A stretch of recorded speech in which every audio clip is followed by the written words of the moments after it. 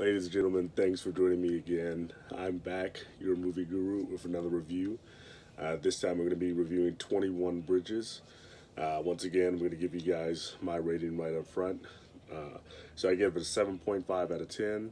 It's got a 45% Rotten Tomatoes score with an average of 5 out of 10. And then on the audience side, has a complete 180, 90% positive with a 4.4 out of 5 stars. So just a summary of it, I think there are some places in the movie where the plot kind of seemed too convoluted for what they were trying to do, and so they had to rush it together to make it simple. But all in all, it was very entertaining. Great pacing, lots of action, strong acting, great cast, and it's really what you're looking for at this time of the year when you go to the movies. You know, it's not quite that big giant blockbuster, but it's definitely something energetic, in line with the season and the time of year that it's coming out. So it's not competing with a bunch of your big budget action thrillers or dramas or anything like that. It really is something that you'd expect around this time of year, and it really fits its role well. So I get a 7.5 out of 10, 7.5 out of 10.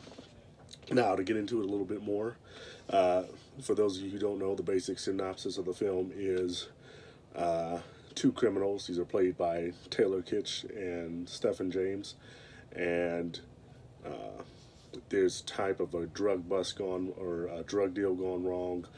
They end up killing 8 officers, in their attempt to escape.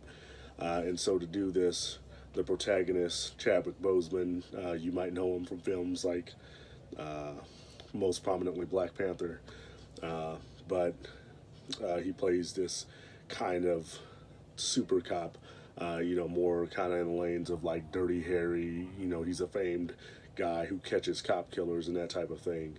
And his idea is he finds out they're going to Manhattan, and so he tells everyone, we're going to close all 21 bridges to Manhattan, put it on lockdown to make sure they don't escape. Hence the name of the film, 21 Bridges. Pretty simple, right? Pretty simple plot. Not hard to understand what's going on here. So I did like that aspect of it.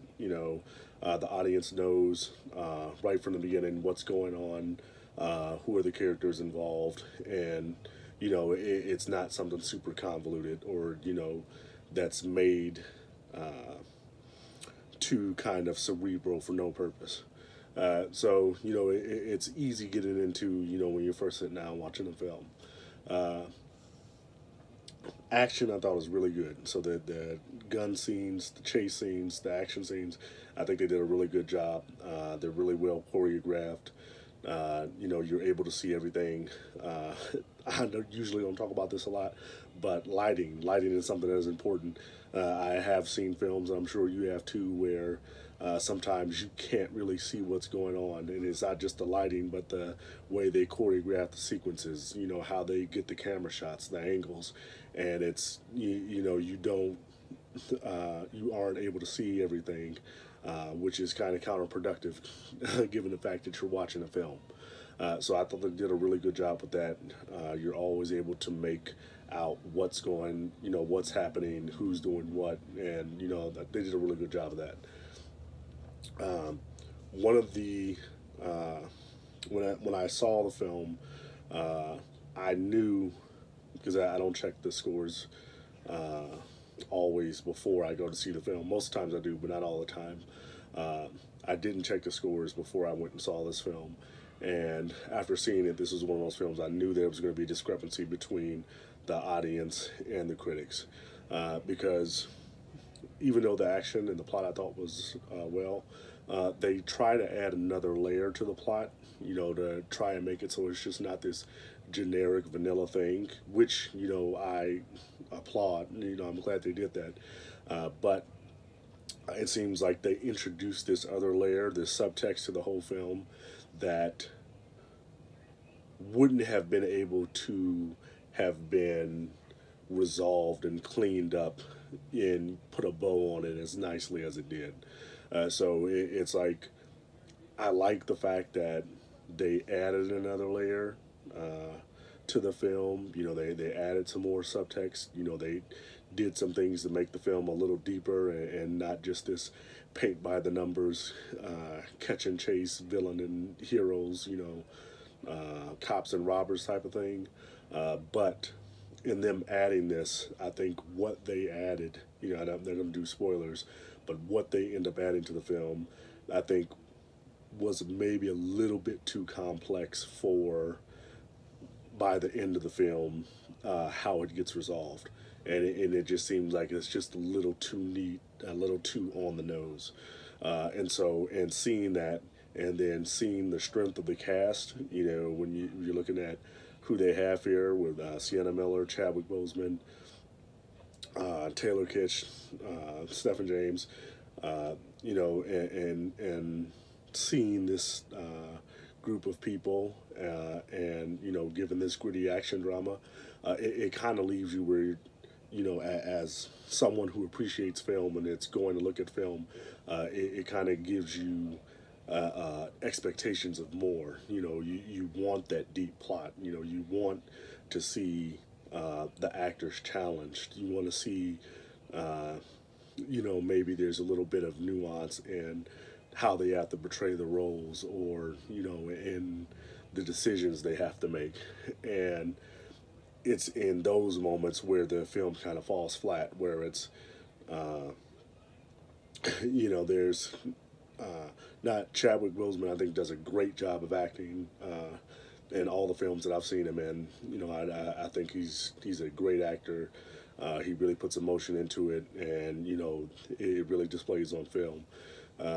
But this film, I didn't think it made as much use of his talents and the talents of the other actors as it could have. You know, if you're getting this top-notch talent, you kind of expect, okay, well, you know, if you get somebody, you think about it in terms of a song. If I've got someone that's got this great vocal range, okay, well, I don't want them singing with just this kind of monotone, or just within this range of vocals. Okay, let's hear, you know, the upper and lower ends of what they can do. And so this film kind of falls into that.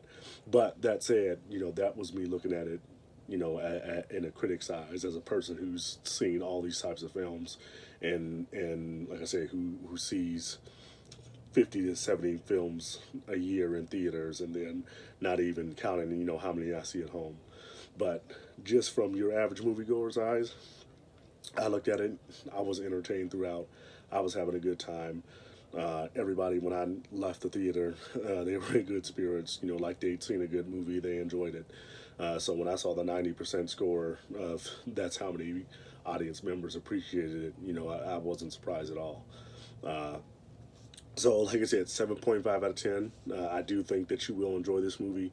It's definitely something that, like I said before, it fits in the timeline of what you expect this time of year. It's entertaining, something that you want to go see with your friends. You can even see it on, you know, a date type movie. It's good. It's what you call a solid movie. You know, it's not something that 10 years from now you're going to remember, oh wow, that fantastic movie. But it's definitely not something that you're going to be like, oh, I wasted my time, or I blew my money. You will walk away happy knowing and enjoying, hey, that was a good movie. You know, I'm glad for having done it. Maybe not making the whole event of the day about that movie, but you will enjoy it.